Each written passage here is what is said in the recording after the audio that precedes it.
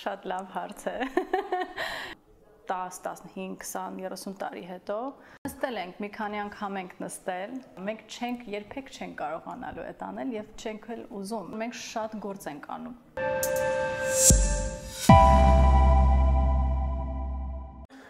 Քանի տարի է արդեն գործում Դասավանդի'ր Հայաստան ծրագիրը, եթե ես ճիշտ եմ հիշում, 4։ 5-րդ տարին է արդեն։ Իսկն 5-րդ տարին է, որ դուք արդեն ունեք մարզերում ուսուցիչներ։ Այո։ Երբևէ մտածել ես այն մասին, որ մի օր դու հետևես ձեր ուսուցիչների օրինակին եւ 2 տարով գնաս որևէ մարզ եւ իրենց պես աշխատես։ Շատ լավ հարց է։ Ես սկսեցի իմ ճանապարհը դասարանից Teach for America Դասավանդի'ր Ամերիկայի համար ծրագիրը։ Դրան կգանք դեռ։ Հա, 2 տարի աշխատեցի որպես ուսուցիչ, որտեղից ոնց որ այդ գաղափարը ծնվեց, բայց այո, շատ մտածելու բան է տալիս ինձ հիմա, կարելի է մտածել այդ ուղղությամբ։ Բայց կարծում եմ, որ եթե կատակը մի կողմ թողենք, հաճախ այցելում եք երևի ձեր ուսուցիչներին։ Անընդհատ այցելում ենք, մենք ոչ միայն ես, բայց մենք թիմ ունենք, որը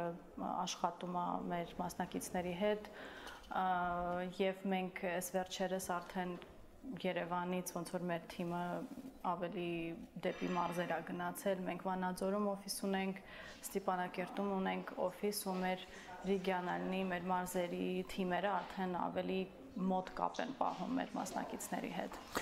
Այս 5 տարվա ընթացքում արդեն քանի շրջանավարտ եք ունեցել եւ այս պայդրությամբ որքան ուսուցիչ ունեք Հայաստանի մարզերում եւ Արցախում։ 80-ից ավել շրջանավարտ ունենք, 120-ից ավել ուսուցիչ ունենք, 100 քանի մարզային դպրոցներում ենք աշխատում եւ մոտ 15000 երեխայի հետ ենք աշխատում։ Եթե խոսենք ծրագիրը հնարավորինս ընդլայնելու, ավելի լայնածավալ դարձնելու մասին, ինչ է պետք դրա համար, այսինքն միայն միջոցներ, օրինակ, եթե գտնվի լրացուցիչ մի բարերար, որը կնվիրաբերի ինչ-որ մի պատկառելի գումար։ Այսօր կա հնարավորություն միանգամից ոնց որ ծրագրի մասշտաբը մեծացնելու, թե միայն գումարը չի, նաև այլ գործոններ կան, որոնք պետք է հաշվի առնեք։ Գումարը միշտ կարևոր է, որտեղ մենք նաև ֆինանսական աջակցություն ենք տալիս մեր ուսուցիչներին։ Մենք հույս ունենք, որ ապագայում պետությունը եւ նախարարությունը ամբողջովին կվերցնի այդ ֆինանսական մասը իր վրա, որտեղ ինչպես գիտես, շատ ցածր է աշխատավարձը, բայց մարզերում ավելի քիչ է աշխատավարձը, որտեղ տնօրենները չեն կարողանում ուսուցիչ վերցնեն ամբողջական ոնց որ շաբաթվա համար 22 ժամ է ընդհանուր ոնց որ բանը ուսուցիչի դրույքը, բայց մեր մարզերում շատ դժվար է գտնել տեղեր, որոնք այդ ամբողջական բանը կարող են տրամադրել, որովհետև քիչ երեխա է մնացել մեր գյուղերում, իսկ մեր նախարարությունը տրամադրում է ֆինանսական աջակցություն դպրոցներին ըստ երեխաների քանակի, ինքը sense ցիկլ է դառնում ու բավականին դժվար բան է։ Այսօր Դասավանդի'ր Հայաստան ծրագրով աշխատող ուսուցիչը ամսական որքան գումար է ստանում եւ այդ գումարը որտեղից է գոյանում, այսինքն մի մասը պետությունն է տալիս, մի մասը դուք փոխհատուցում եք, եթե ճիշտ եմ հասկանում։ Մի մասը տալիս է դպրոցը ըստ ժամերի քանակի, բայց մենք նայած մարդը որտեղ աշխատում, ավելի փոքր գյուղում, ավելի մեծ գյուղում, Հայաստանում կամ Արցախում 130 մինչև 150 հազար դրամ աջակցություն ամիսը, իսկ մյուս մասը արդեն ուսուցիչը աշխատում է դպրոցից, մենք փորձում ենք ապահովել կեսդրույք, այսինքն 11 քանի ժամ ամեն մասնակցի համար, բայց եթե նաև ուրիշ հնարավորություններ կան ավելացնել այդ ժամերի քանակը, դա արդեն տնօրենի հետ մեր ուսուցիչը մասնակիցը աշխատում է եւ գուցե նույնիսկ կարողանում են այդ գումարը ոնց որ մեծացնել։ Իսկ վերադառնալով քո առաջի հարցին,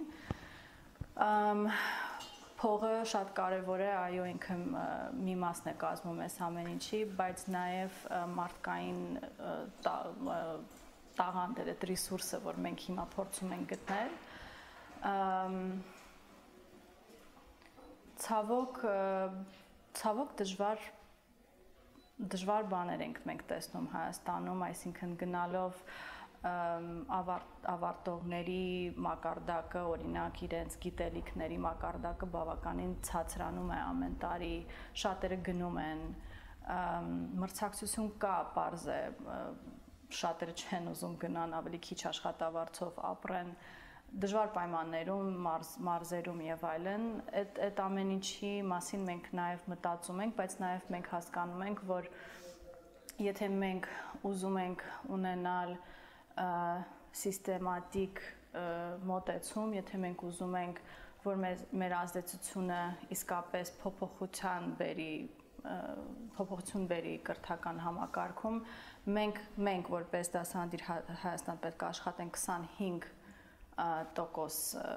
դպրոցներում ընդհանուր, ոնց որ համ Հայաստանում ու Արցախում, ու մենք ոչ թե պետք է մտածենք ուսուցիչների քանակի մասին, այլ մտածենք քանի երեխա մեր համայնքներում կարող է դառնալ մեր շարժման ոչ թե մի մասը, այլ առաջնահերթ ամենակարևոր մարդիկ, որոնք մտածում են այս ամեն ինչի մասին, որոնք աշխատեն իրենց կյանքի ընթացքում, որ իսկապես մեր կրթական համակարգը դառնա արդար ու ամեն երեխայի համար։ Այսինքն մենք այս վերջերս մի քիչ փոխել ենք մեր ստրատեգիան, այո, մեր ուսուցիչները կարևոր են, մեր շրջանավարտները կարևոր են, բայց ընդհանուր մեր հիմնական նպատակը դա ստեղծել շարժում երեխաների, որոնք պայքարելու են ավելի լավ սիստեմայի համար։ Իսկ այսօր ունեք վիճակագրություն, քանի տոկոս դպրոցներում եք ներկայացված։ Մոտ համարյա արդեն 10%-ում։ Քանի որ մենք բավական երկար գրում ենք ձեր ուսուցիչների մասին եւ գիտենք, որ նրանք ամենայն դեպս նրանք ում մասին որ գրել ենք շատ սիրված են երեխաների կողմից եւ երեխաների համար ոչ միայն ուսուցիչ են, այլ նաեւ դեպի արտաքին աշխարհ, դեպի նոր կյանք, պատուհան բացող են, հա, պայմանական պատուհանի մասին է խոսքը։ Եվ ինձ միշտ հետաքրքրել է, արդյոք չեն լինում խանդի տեսարաններ այդ համայնքում տարիներ, տասնամյակներ շարունակ աշխատած ուսուցիչների եւ ձեր ուսուցիչների միջև, որոնք ըստ էության գալիս են 2 տարով եւ հետո գնում են։ Եղել են դեպքեր։ Ինձ թվում է եղել են, գիտեմ, որ եղել են ու կշարունակվեն լինել, բայց ճիշտն ասած, ես այս վերջերս այդքան էլ չեմ լսում այս խնդիրների մասին, որովհետև մենք արդեն 5 տարի աշխատում ենք տարբեր դպրոցներում ու շարունակում ենք աշխատել նույն դպրոցներում։ Մեր դպրոցների համագործակցության քանակը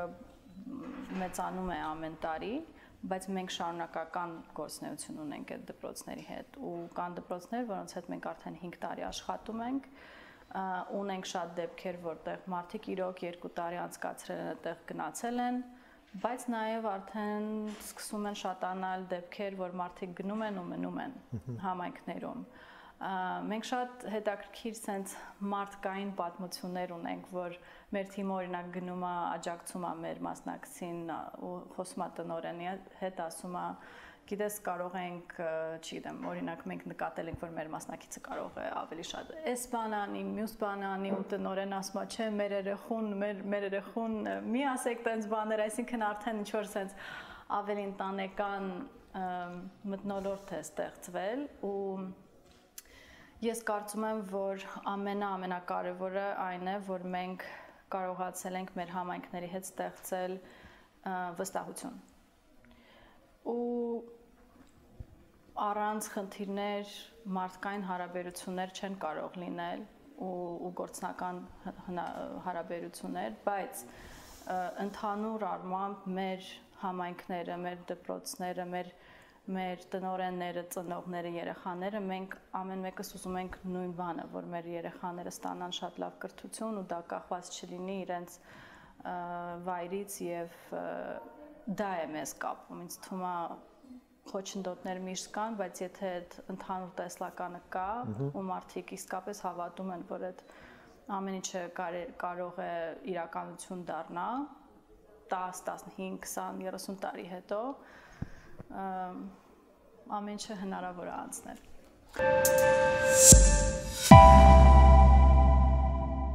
Վերջերս Դասավանդի'ր Հայաստանի զարգացման գծով տնօրեն Արթուր Մարտիրոսյանը նշանակվեց կրթության, գիտության, մշակույթի և սպորտի նախարարի տեղակալ, սա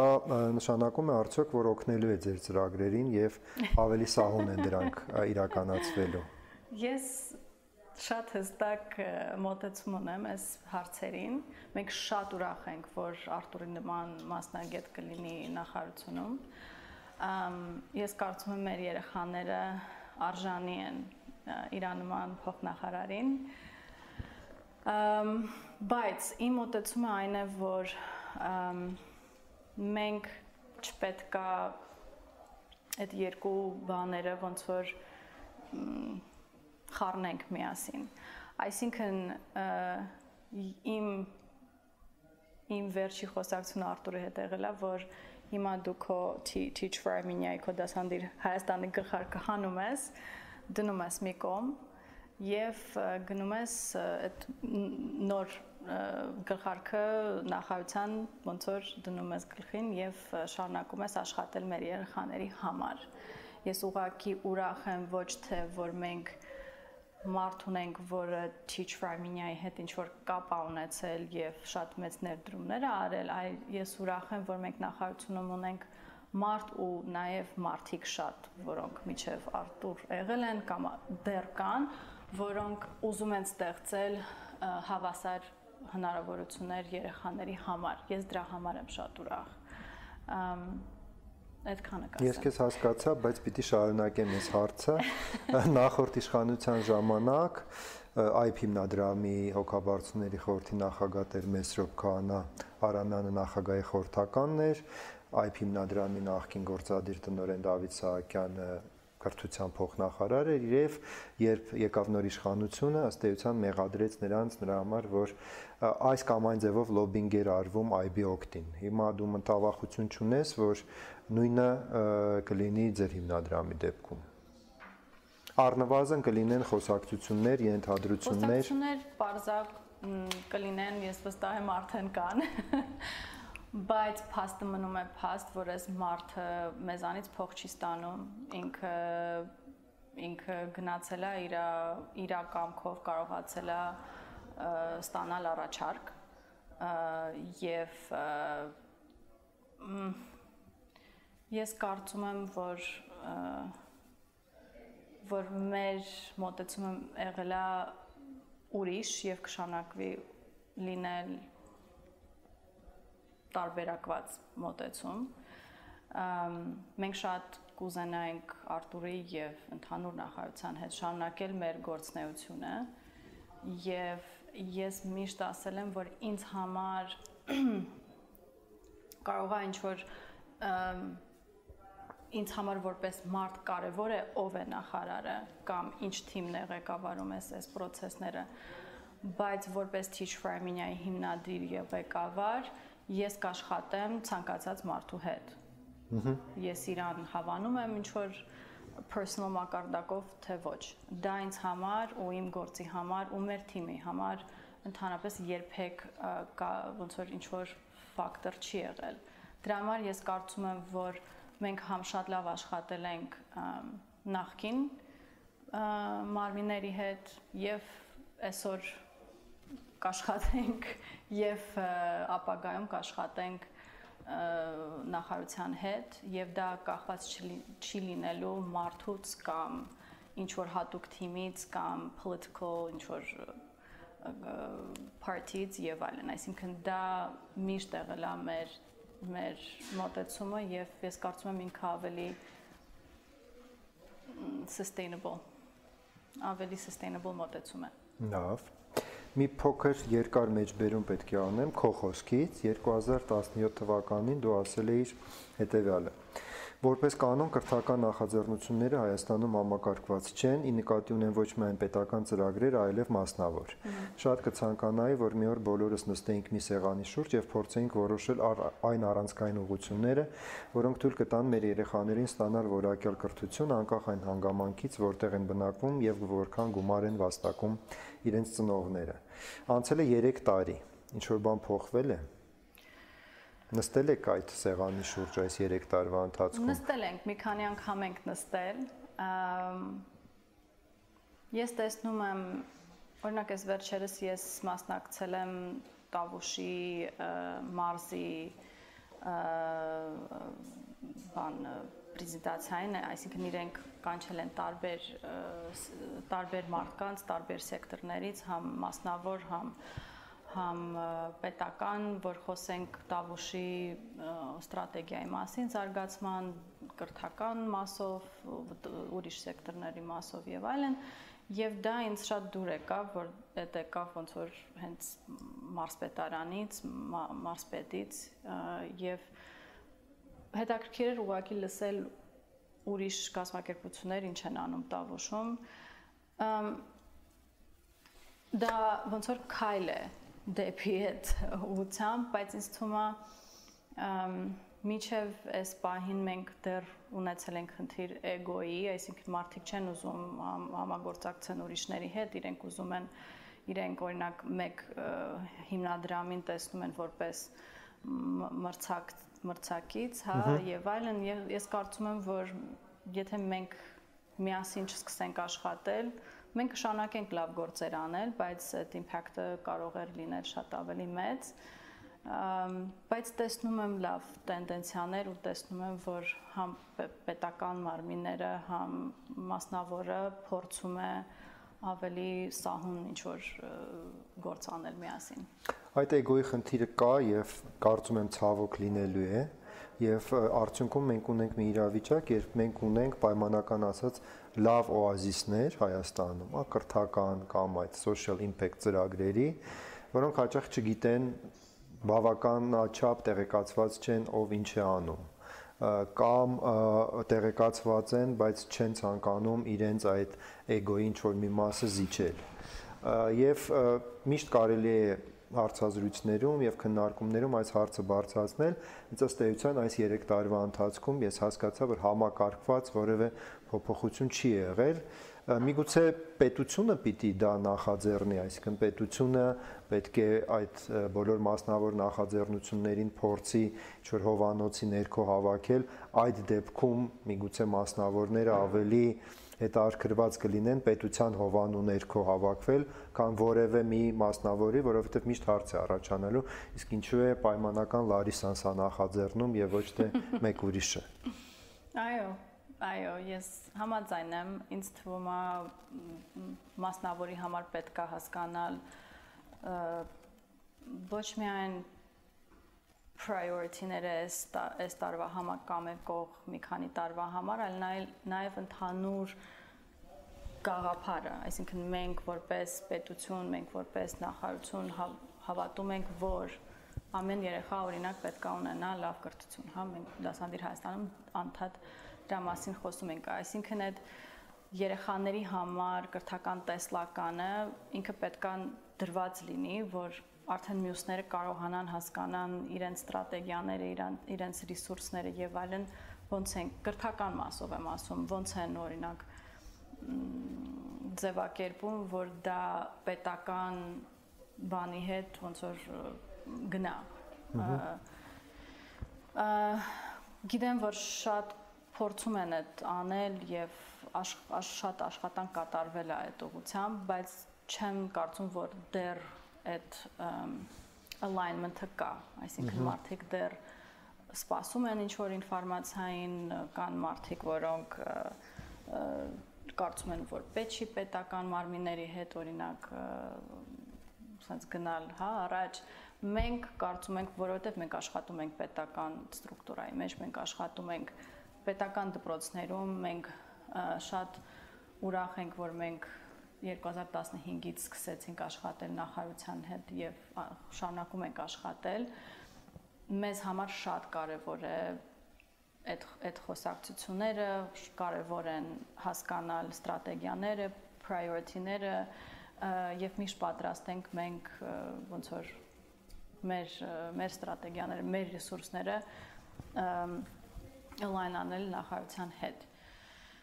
Իսկ այո, եթե այդ բանը չկա, շատ անգամ թվում է մարդկանց, որ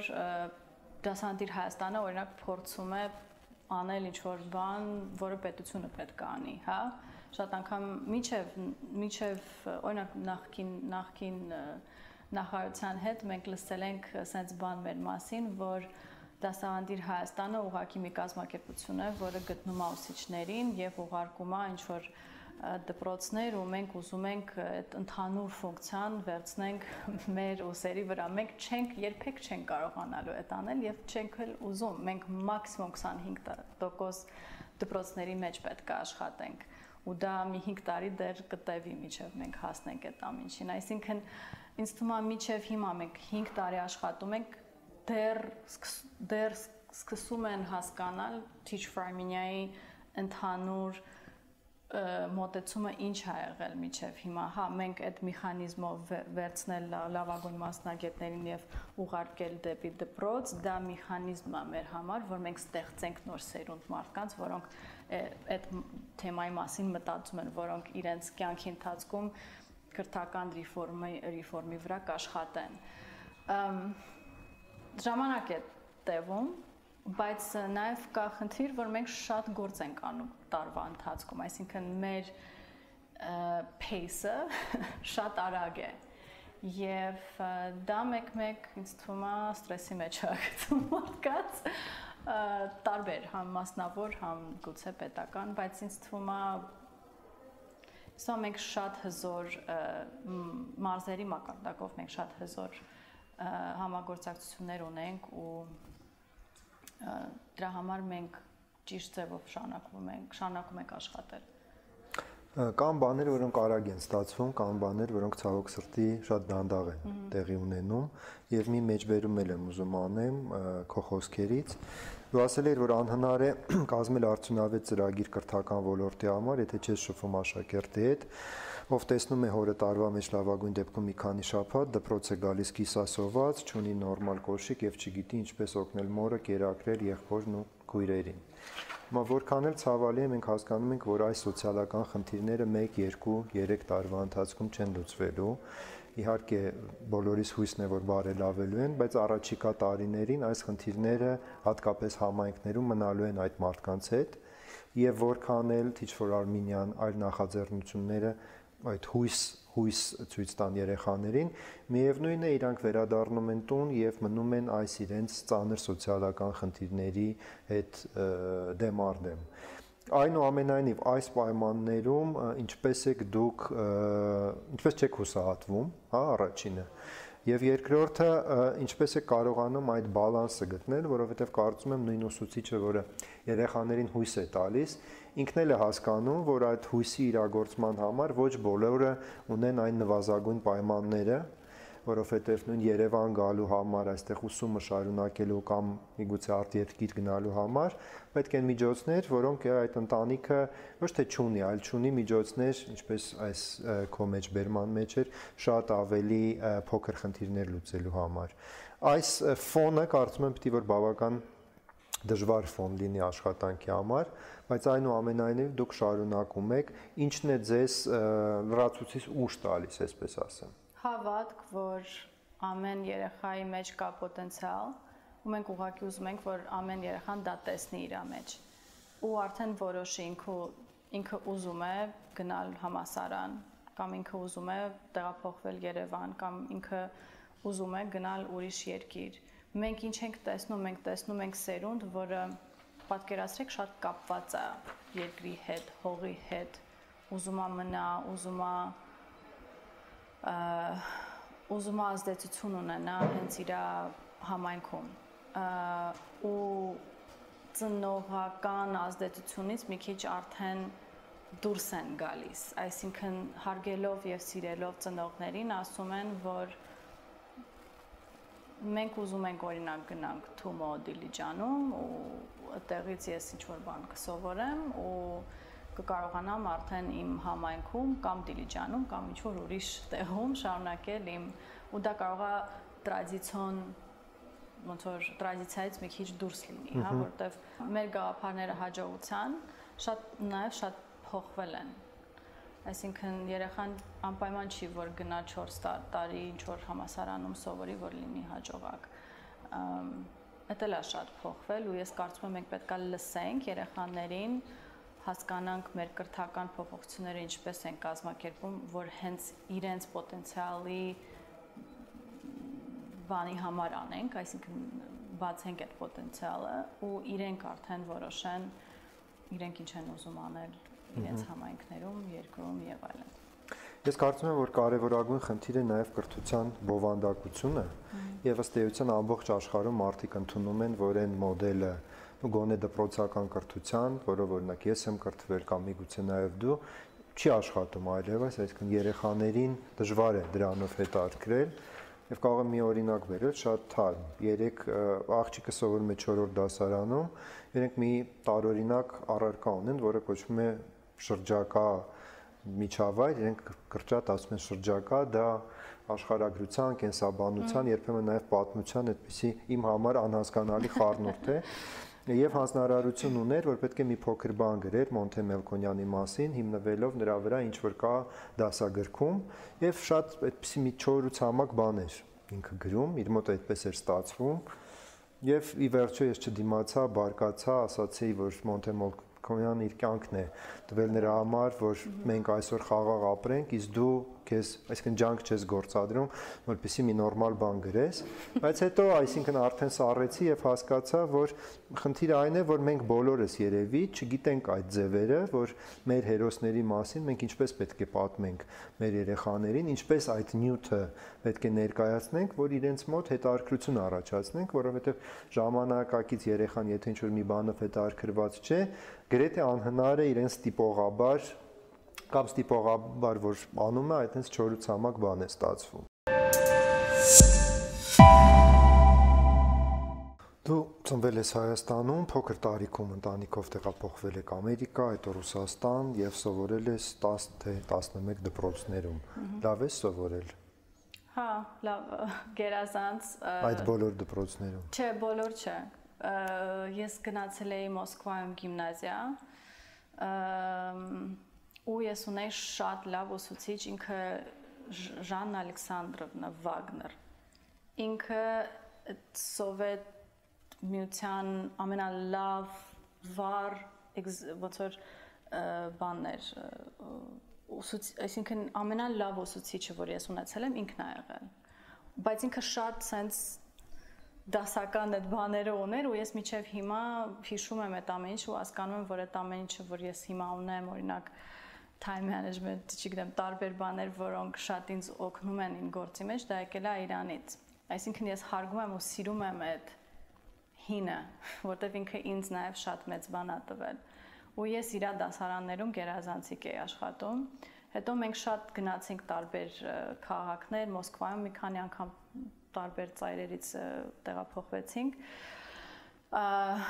Բրիտանական դպրոց եմ գնացել, ամերիկյան դպրոց եմ գնացել, միջազգային տարբեր դպրոցներ եմ գնացել, նաև գնացել եմ մի դպրոց Մոսկվայում, որտեղ երեխաներ էին Կովկասից տարբեր, հայ,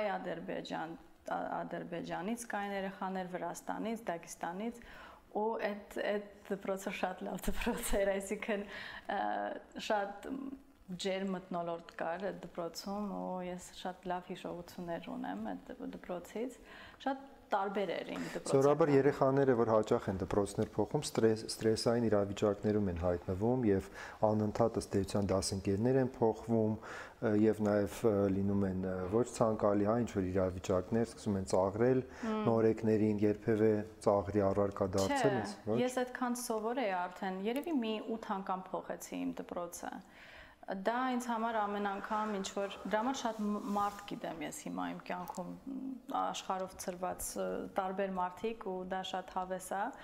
Պարզա ստրես է, այսինքն ամեն անգամ պետքա նորից գնաս ինչ որ ընկերներ ձեռք բերես եւ այլն, բայց ես կարծում եմ որ նաեւ դա ինձ տվել է շատ բան, որ ինձ հիմա շատ օգնում է իմ կյանքում։ Ես կարող եմ ցանկացած ինչ-որ միջավայրում ստեղծեմ ինչ-որ նոր շրջապատ ու դա ինձ համար շատ իմ կարիերայում շատ կարևոր է։ Դու պատմել ես, որ երբ այդ սկզբում որ ասացիր 2 տարի Teach for America ծրագրով Արիզոնայի դպրոցում որ հայտնվել էիր, բավական բարդ երեխաների հետ ես աշխատել, այսինքն մի մասը քաղցած էր, մի մասը ծնողազուրկ էր, մի մասը նույնիսկ սեռական բռնության ենթարկված երեխաներ էին։ Նրանցից որևէ մեկի հետ կապ ունես մինչև այսօր։ Շատերի հետ կապ ունեմ։ Մեկը արդեն շուտով պետք է ավարտի դպրոցը, որը շատ դժվար է պատկերացնել ինչքան արագ է ժամանակը գնում։ Ծնողների հետ եմ շատ կապ պահպանում։ Դա անհնար է չպահպանել, այսինքն դու 2 տարի սիրում ես այդ երեխեքին, ամեն ինչ անում ես իրենց համար, քո հնարավորությունների սահմանի մեջ փորձում ես ինչ կարող ես անել, օրինակ իմ պարագայում ես սենդվիչներ էի սարքում իմ աշակերտների համար, որոնք օրինակ գնում էին տուն ու ճաշ չունեին տանը ու էդ էր իրենց միայն սնվելու բանը դպրոցից հետո տարբեր sense պատմություններ են լինում ու դու չես կարող այդ ամեն ինչը մոռանալ ու չփորձել պահպանել քո կյանքում։ Այսինքն միգուցե այդ կապը դեռ երկար կշարունակվի։ Ինձ թվում է, հա։ Դասավանդի'ր Հայաստանը քո կյանքի գործն է, թե կարծում ես, որ որոշ ժամանակ հետո կարող են ինչ-որ նոր բաներ կարող ես սկսել, որ ասես, թե սա միշտ կմնա որպես ինչ-որ մի շատ կարևոր բան։ Սա միշտ կմնա որպես շատ կարևոր բան։ Ես կարծում եմ, որ ամեն կազմակերպությունը պետք է ունենա փոփոխություն leadership-ի առումով։ Արդեն 7 տարի աշխատում եմ այս պրոյեկտի վրա ու տեսնում եմ իմ շրջապատում ու մեր թիմում նամանավանդ տեսնում եմ մարդիկ, որոնք շատ ավելի հետաքրքիր գաղափարներ ունեն, շատ զգում են, հասկանում են եւ կապված են մեր տեսլականի հետ, մեր գործի հետ եւ դա ինձ շատ ուրախացնում է, որովհետեւ ես նաեւ գիտեմ, որ ոչ մեկս չգիտենք ինչքան ժամանակ մենք ունենք այս աշխարհում ու Teach for America-ի գործը ինձանից ու ամեն մեկից ավելի մեծ գաղափար է, ու ինքը չպետք է հիմնված լինի ինչ որ մի մարդու կամ իր կերպարի ոնց որ հիման վրա։ Դրա համար ինձ համար միշտ շատ կարևոր է եղել ռեսուրսներ դնել թիմի մեջ, թիմ զարգացնելու մեջ, մեր ուսուցիչների համար, նաև մեր շրջանավարտների համար ու երևի դա միշտ եկել է այդ գաղափարից, որ նույնիսկ եթե ես ուզենայի ամբողջ կյանք այս ամեն ինչ անեի կամ լինեի Teach for America-ի CEO-ն, դա երևի Teach for America-ի համար ամենալավ տարբերակը չէր լինի։ Ու ես իմ էգոն ոնց որ sense տեսնելով ու դնելով մի կողմ փորձում եմ հասկանալ Դասավանդի'ր Հայաստանի համար, Teach for America-ի համար ամենա-sustainable մոտեցումը ինչ է եւ չեմ տեսնում ինձ CEO-ի դերում ընդմիշտ, բայց գիտեմ, որ ես միշտ կապած եմ լինելու Դասավանդի'ր Հայաստանի հետ եւ փորձում եմ հիմա ճիշտ սերունդ զարգացնել, որ կկարողանա մեր բաները, մեր գործը ոնց որ տանել առաջ ու դա կախված չլինի ինձանից։ Մերսի։